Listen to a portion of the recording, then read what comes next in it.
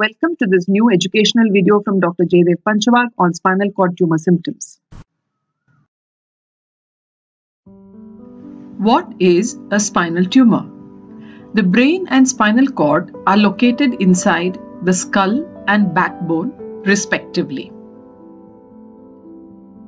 The spinal cord is actually the continuation of the brain, and the backbone protects the spinal cord as it comes down from the brain.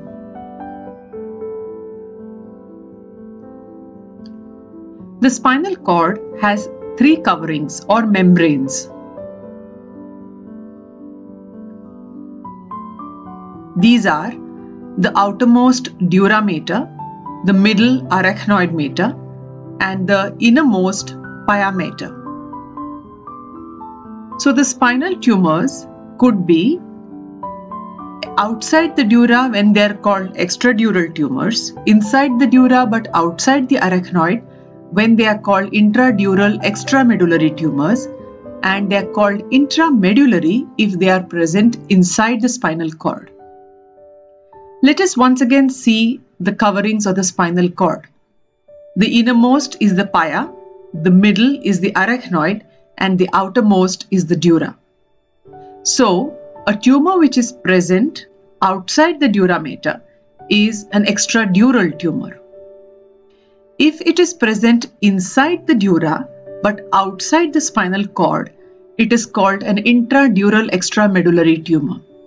If the tumor arises within the spinal cord, it is called intramedullary tumor. Now let us see what are the symptoms of spinal tumor. Primarily, these tumors can cause back pain, which can become worse at night. The pain may radiate to other parts of the body like the hands and legs depending on the location of the tumor. They may also present with loss of sensation or reduced sensation in either the hands or legs, or sometimes even the chest wall and the abdominal wall area. Patients may not feel much sensation when they are holding objects or walking. This may also cause reduced muscle power in either the hands or legs, which may manifest as weakness. The patients typically complain that they are unable to lift a cup or write well or even walk properly.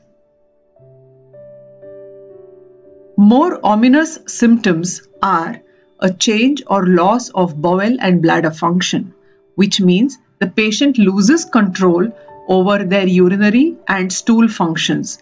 Sometimes there is incontinence, and at other times there is bladder retention or stool retention. That means they are unable to pass stools.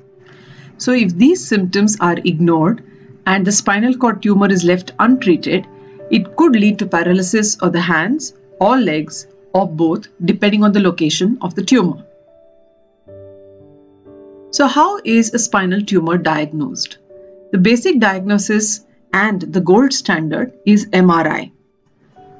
So the MRI lets us know whether the tumor is in the neck area, the chest wall area, or the lower back area. They are called cervical, thoracic, or lumbar tumors. They also let us know whether it is extradural, intradural extramedullary, or intramedullary tumor. This location of the tumor is important for prognostication. So how do we treat spinal tumors? Most of the tumors are excised completely.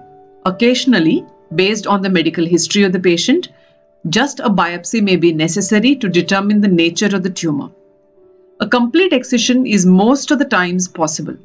Occasionally, when complete excision is not possible, this may be followed by radiation and or chemotherapy based on the biopsy report. Many of our patients ask us, is there any role for alternative medicine in treatment of spinal tumors? So these alternative medicine types are generally not known to cure either cancers or even benign tumors, but they can certainly help to reduce the pain. So if the patient so wishes, this may be a supportive treatment rather than the mainstay of treatment of a spinal cord tumor. I hope you all liked this video and could understand some more about spinal cord tumors. If you or your near and dear ones have a spinal cord tumor, please visit a neurosurgeon to find out what choices you have and what treatment options are acceptable to you. Please note down our numbers and like, share and subscribe to our channel.